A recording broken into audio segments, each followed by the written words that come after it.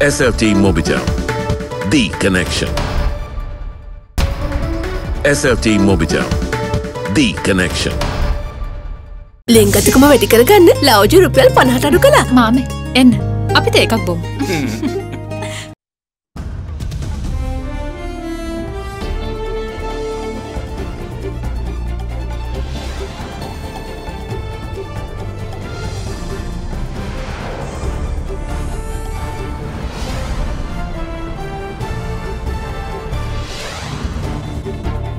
Tonight, bad choice of words.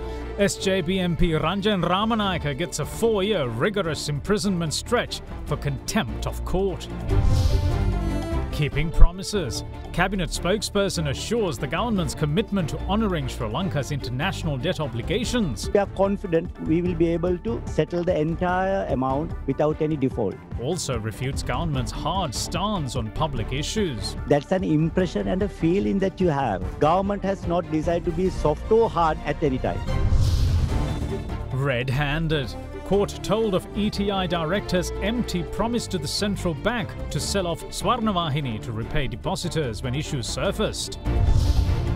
Ready for reopening. The Bandaranaike International Airport earns the Global Safe Airport accreditation before the January 21st reopening. These certificates that were issued from the highest international organization. So this is good enough to develop the tourism in Sri Lanka. Hopefully we will be getting the same accreditation for the Mattala airport soon. All that and much more coming up on First at 9. This Tuesday, the 12th of January 2021.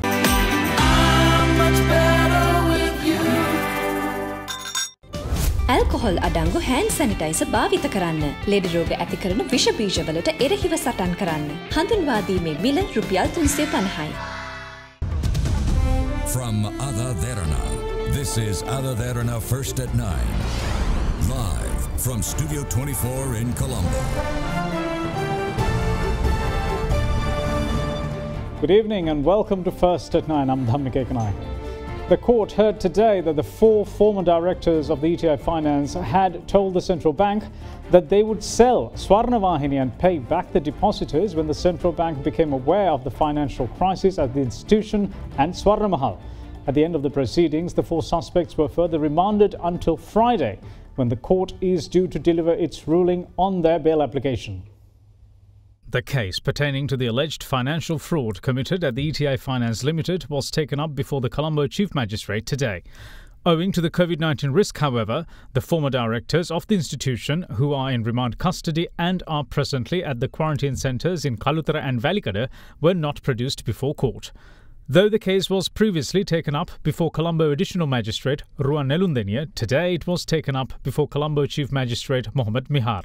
Senior Deputy Solicitor General Haripriya Jayasundara told the court that though the central bank's regulatory process uncovered that both ETI Finance and Swarnamahal were in financial crisis even as far back as 2012, the 2 entities had continued to accept public deposits thereafter. She added that by the time the central bank appointed a panel to manage the affairs of both companies in 2018, ETI Finance had liabilities amounting to 6.4 billion rupees, while Swarnamahal's liabilities amounted to 7.2 billion rupees. Further, the total of 13.6 billion rupees in deposits had been kept in undisclosed accounts, ensuring that they were not detected by the central bank's radar. As such, the Senior Deputy Solicitor General told the court that the suspects had committed the offences of fraud and criminal breach of trust under the Penal Code. She further emphasised that by maintaining undisclosed accounts, the suspects had also committed an offence under the Prevention of Money Laundering Act. When the financial crisis at the 2 institutions was detected by the central bank's regulatory process, the former board of directors had said that the deposits can be paid with the sale of Swarnavahini. The Senior Deputy Solicitor General said that such is yet to happen.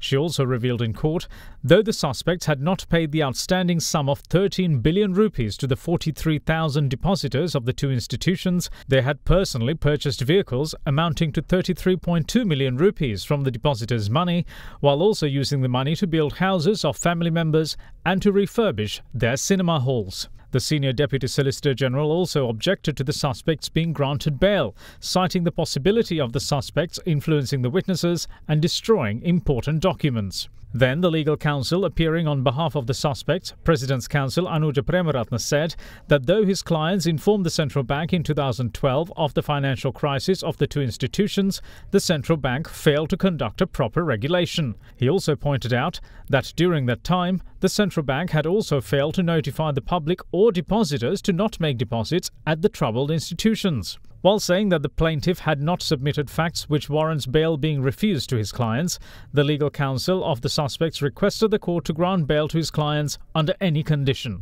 After considering the facts, Colombo Chief Magistrate Mohammed Mihar said that the decision on the bail application will be delivered on the 15th of January and ordered the suspects to be remanded until then. In the meantime, a group of depositors of ETI Finance engaged in a silent protest in front of the court premises today as well.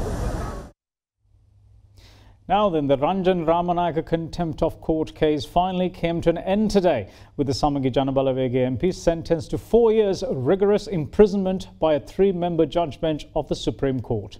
Announcing the ruling, Justice Sisira Diabru stated that the Attorney General had proven the charges against the parliamentarian beyond reasonable doubt, and that the MP's conduct during court proceedings had clearly cast serious doubts on the sincerity of his claims during his testimony in court.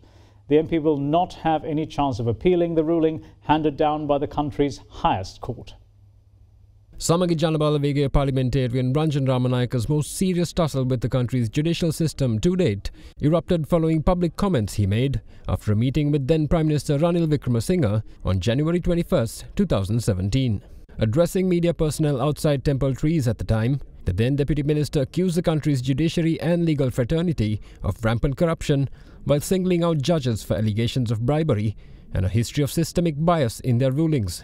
In response to the comments, which were widely publicized on conventional and social media platforms, petitions were filed in the Supreme Court of Sri Lanka, one by Bodubala Sena member Venerable Magal Kande Sudatta and the other by retired Air Force Officer Sunil Pereira, accusing the then Deputy Minister of contempt of court. The petitions became the basis for a charge sheet that was filed by the Attorney General soon after. With that, last month the 3-member Supreme Court bench comprising Justices Sisira Diabru, Vijit Malal Goda and Preeti Padman Surasena scheduled further clarifications for today. In his pre-verdict comments, Justice Sisira Diabru stated that the contempt of court charges levelled against the parliamentarian had been proven beyond reasonable doubt by the Attorney General and that a sentence would be delivered accordingly. Supreme Court Justice Diabru also stated that the evidence was crystal clear that the parliamentarian's comments in 2017 alluded to the majority of lawyers and judges in the country being corrupt and complicit in protecting criminals for financial gain. Justice Diabru also revealed that the respondent during his testimony in court had assured the court that his reference to judges in his statement was a mistake. The Supreme Court Justice, however, revealed that an examination of the respondent's conduct following the incident had clearly cast serious doubts to the credibility of such a claim. Justice Diabru cited further media statements made by the parliamentarian while court proceedings were still ongoing, where he openly maintained that he had no intention of withdrawing his allegations against the country's judiciary.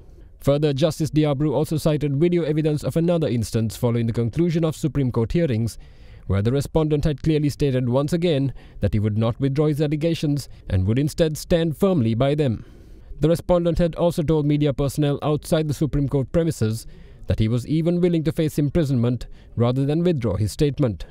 Justice Diabru also pointed out that he had no intention of insulting the judiciary. Later statements clearly disproved such a claim as well. Thus, the Supreme Court Justice announced that the overwhelming evidence contained within such conduct had proven that his intention was in fact to insult the judiciary. The bench also rejected objections raised by the respondent's legal representative, claiming that the Supreme Court had no jurisdiction to hear such a case. Meanwhile, after examining all the facts presented today, the bench ruled that the Attorney General had proved beyond reasonable doubt that the parliamentarian was guilty of being in contempt of court. Following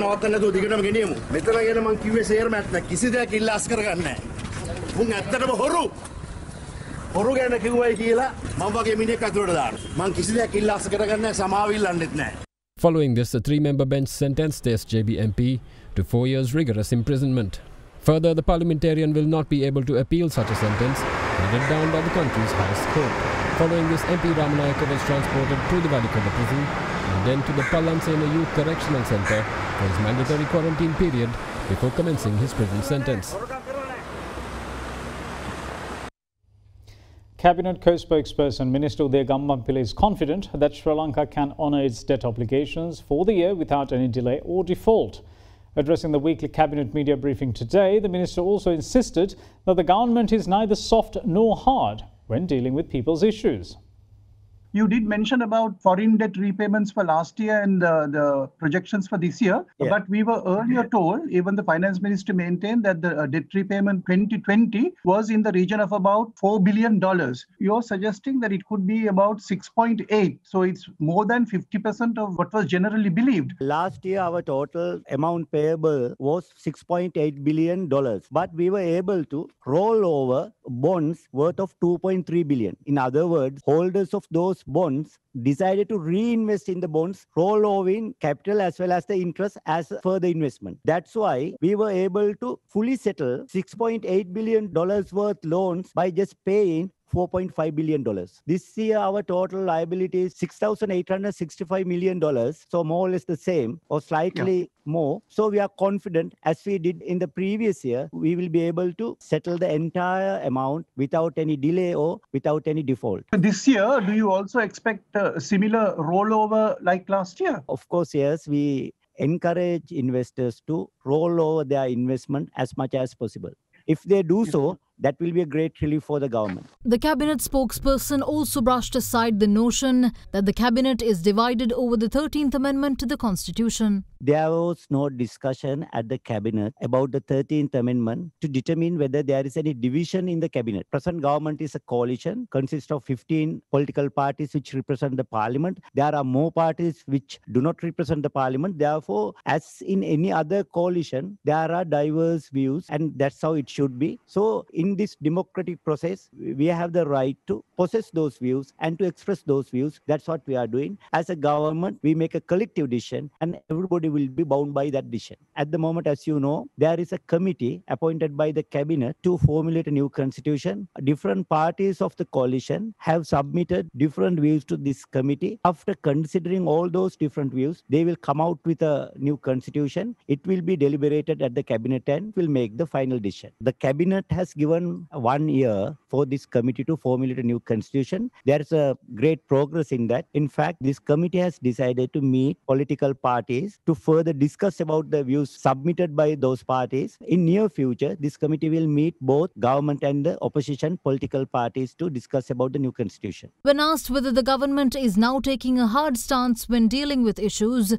Minister Gammanpilla had this to say. No, not at all. That's an impression and a feeling that you have. It might be influenced by your political views, your own experience, your biasness towards certain political ideologies. Government has not decided to be soft or hard at any time. Government has maintained a constant stand. When things happening in the way that you like, you may feel government is very soft now. The people who like the decision may feel our government is really soft, sensitive and all that. But the other may feel government is hard and insensitive. Nobody had an opinion poll or a referendum to find out the majority views, and they change their stand time to time depending on the issue. Meanwhile, the decisions taken during the meeting of cabinet ministers yesterday were announced to the media today. Accordingly, the cabinet has granted approval for the extension of the concessionary period agreed upon for private sector employees amidst the coronavirus crisis up until the month of March 2021. At a meeting held by the task force established to look into the matter, it was agreed that amidst the crisis induced by COVID-19, the payment of salaries to private sector employees should continue without any loss up to 31st December 2020. It had been agreed that while providing proportionate opportunities to work for every employee, either by paying 50% or 14,500 rupees of the last month's salary, whichever is profitable from the two, as well as payment of contribution fee to Employees Provident Fund and Employees Trust Fund applicable to the paid amount by the employer. Meanwhile, as a result of local coconut production supply being insufficient for industries related to coconut kernel, the import of coconut kernel subject to certain conditions was approved by the cabinet. Accordingly, 2,542 metric tons of coconut kernel have been imported during a period of 8 months. The Cabinet of Ministers has also given the green light for entering into a Memorandum of Understanding between Sri Lanka Tea Board and Fujian Star China International Trade Company Limited to market pure Ceylon tea both online and offline, utilising the probabilities in Chinese tea market. The Cabinet consent was also given to amend the maximum compensation limit of the compensation formula in effect under the Termination of Employment Special Provisions Act No. 45 of 1971. Accordingly, the Cabinet of Ministers approved the proposal presented by Minister of Labour to increase the maximum amount of compensation from 125,000 rupees to 2,500,000 rupees. Meanwhile, the proposal to amend Land Acquisition Act No. 9 of 1950 to enable the acquisition of lands under a simple method which minimises the time taken for the process of land acquisition and the payment of compensation under a uniform system has also been approved. As agreed upon by the Cabinet of Ministers to amend the Tea Control Act No. 51 of 1937, the legal draftsman has prepared the relevant bill and the Cabinet of Ministers approved a further amendment to the bill. Among the amendments are the inclusion of a definition in the Act as recycled tea for the tea that is discarded after categorization in the production process of tea factories. Following the amendment, the remainder will be defined as rejected tea after further extraction of the finished tea from the recycled tea. The Cabinet also gave the go-ahead to the proposal to initiate necessary measures to amend the Protection of Victims of Crime and Witnesses Act No. 4 of 2015. It will see the amendment of the provision a suspect should be remanded until the end of a trial to a remand for as long as the court deems fit. We will see you once more on the other side of this break. Stay with us.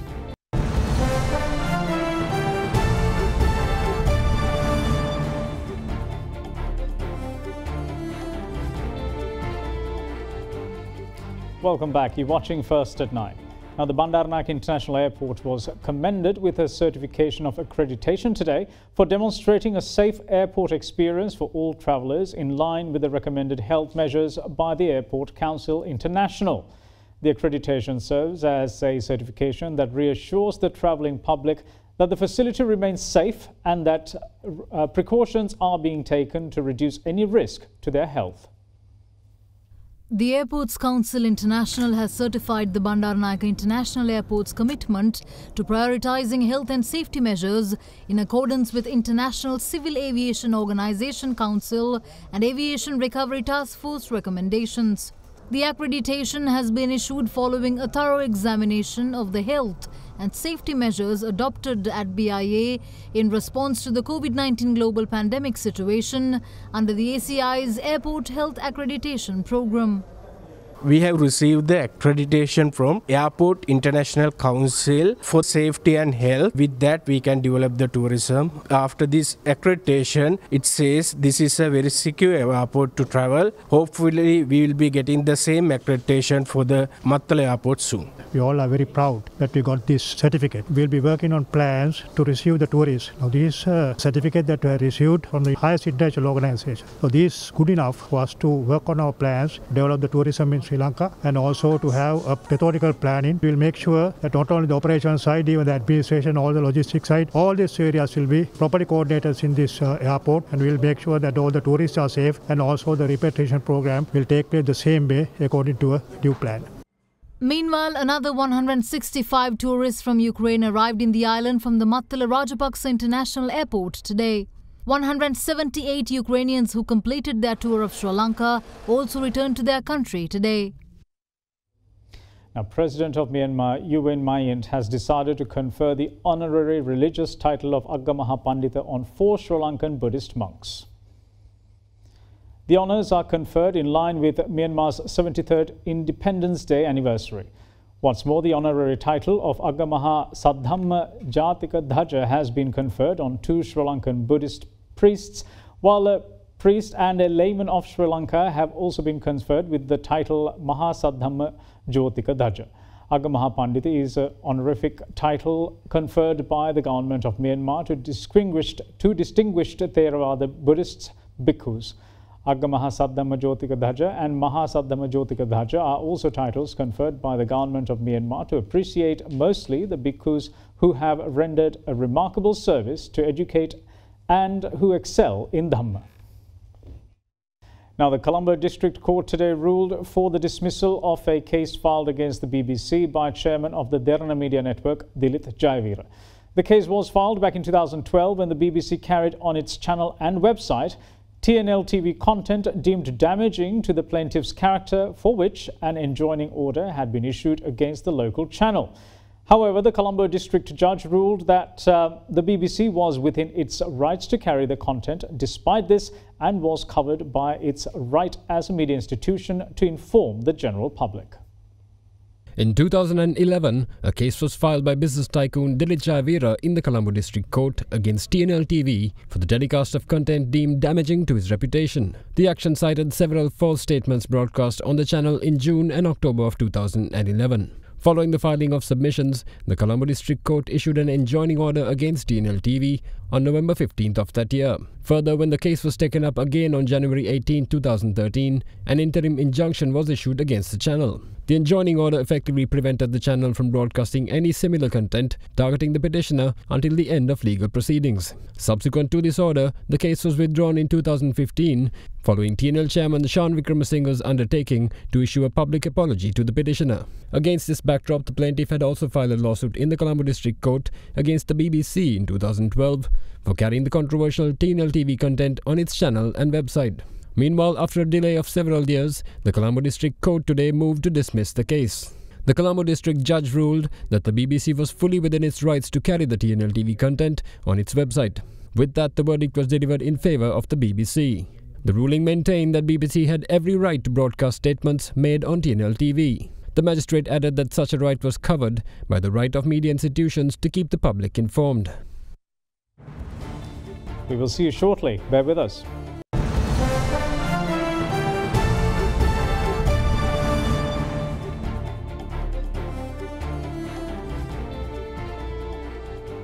Welcome back. This is First at 9. Now, with the Hindu festival of Thai Pongal fast approaching, health authorities call on people to celebrate the festival whilst being indoors as much as possible. In the meantime, the Colombo district has been dethroned from the top spot in the list of daily infections. Colombo had been topping the list of daily infections in recent times. However, Kalutara district recorded more infections than Colombo yesterday. 8 more COVID-19 related fatalities were reported from Sri Lanka yesterday, with 4 of them being residents of the Colombo district. The victims include a 52-year-old prison inmate who had succumbed on the 6th due to COVID pneumonia. Further, a 61-year-old man who is a resident of Rajagiri had lost his life on the 7th, where the cause of death was ruled as diabetes with COVID pneumonia. Fatalities confirmed last night also included 2 deaths which had occurred on the 8th. That included a 45-year-old man from Mattakulia who had died due to COVID pneumonia and the 36-year-old woman from Colombo 12 who also lost her life due to COVID pneumonia. She had also been an epileptic. Meanwhile, 3 deaths had occurred on the 10th, which included a 51-year-old from Colombo 14 who succumbed due to COVID pneumonia. A 70-year-old woman had died on the same day also due to COVID pneumonia. She had been suffering with chronic kidney disease. A 67-year-old man from Kalutara South also succumbed on the 10th, with the cause of death being COVID pneumonia and septicemia. The remaining death had occurred yesterday, that of a 57-year-old man from Katangkudi due to septicemia and COVID pneumonia. In the meantime, 584 COVID-19 cases have been confirmed in the island so far today. Yesterday, the figure was 569. Breaking the recent trend, the most number of infections were recorded from the Kalutara district with 110, while Colombo, which topped the list on a frequent basis, only recorded 37 infections.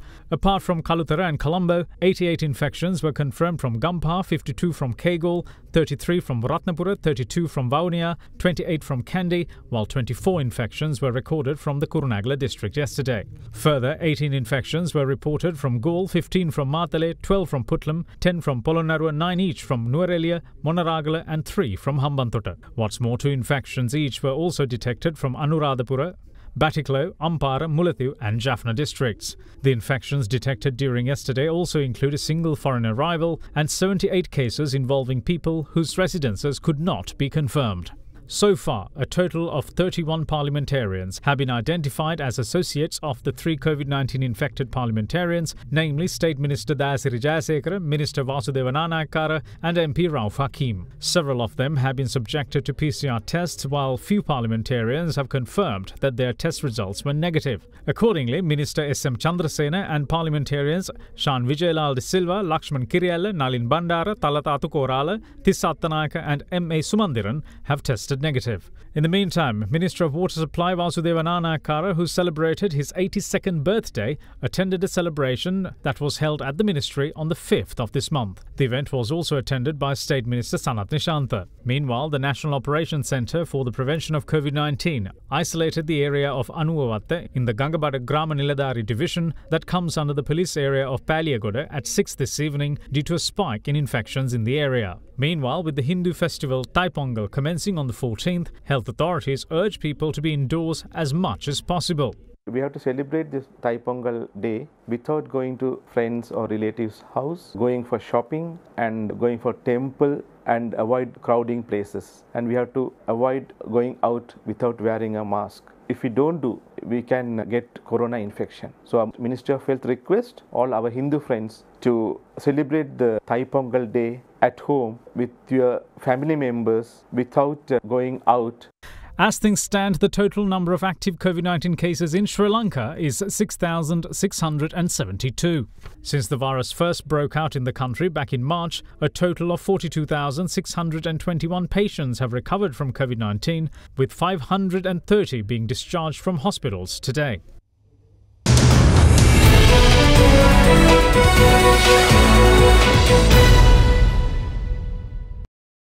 At the Colombo Bourse, shares endured their 11th straight session of gains, with the all-share price index up more than 1% for a second consecutive session, ending up 1.09% at 7,282.24.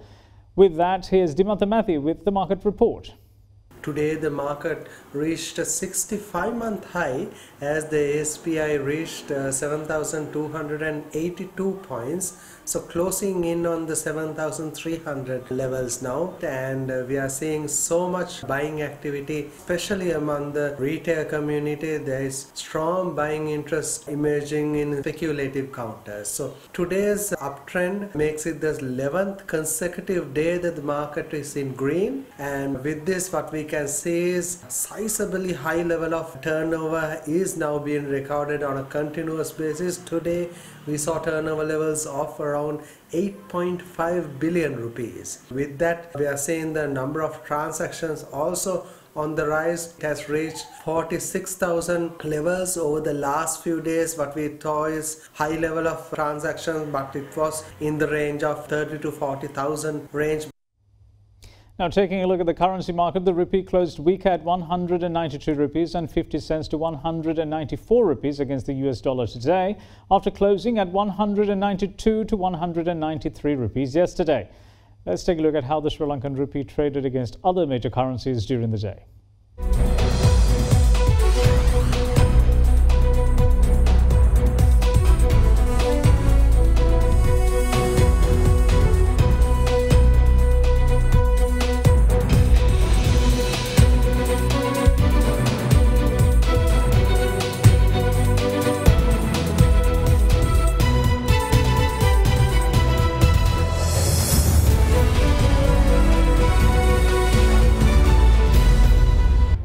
And that's it from all of us here at First at 9. Thanks for watching. Bye-bye.